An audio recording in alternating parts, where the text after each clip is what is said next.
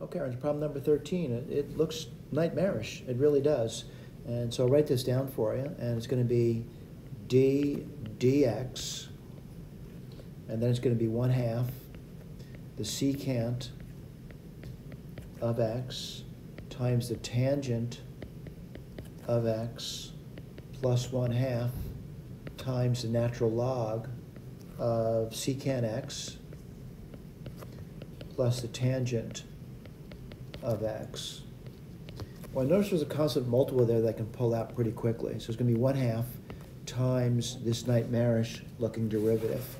I like to concentrate on things that I think will look pretty easy to do first off. I'm going to say it looks pretty easy to do. And what's that going to be? Let's write this down. So it's going to be plus. I already got the half pulled out, by the way. And the derivative of natural log is going to be 1 over its argument.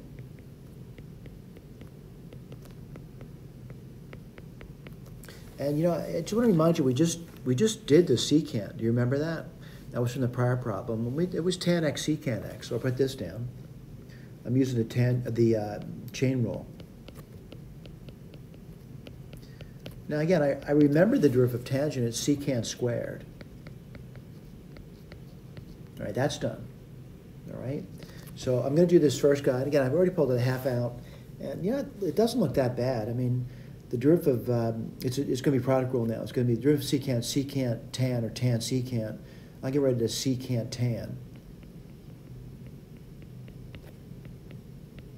times the second function, which is tangent. It's going to be hard to jam that in there, isn't it? Then it's going to be plus, let's see, secant x, and then the derivative of tangent secant squared.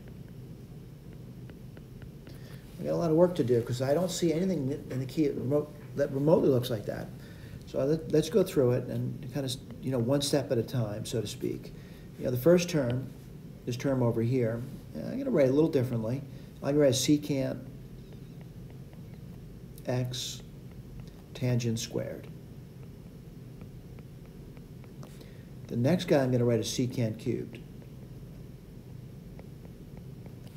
Okay, the next guy I'm going to factor it. And what do I see over there?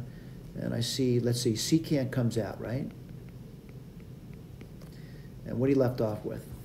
Be careful. You left off with tangent x plus secant x.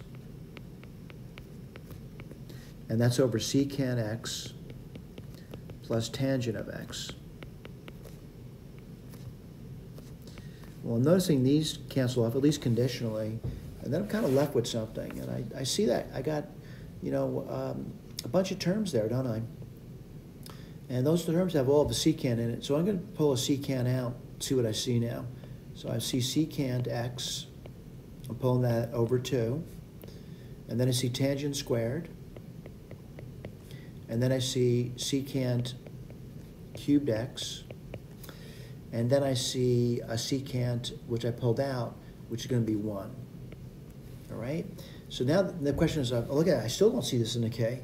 And my concern over here is, well, I kind of see something. Oh, you know what? I made a mistake already, and I just noticed it. Let me just make sure I'm not speaking too quickly over here. I said I factored a secant. I wouldn't have a secant squared. I'd have a secant, a cube, I'd have a secant squared. All right? Put that in there for you.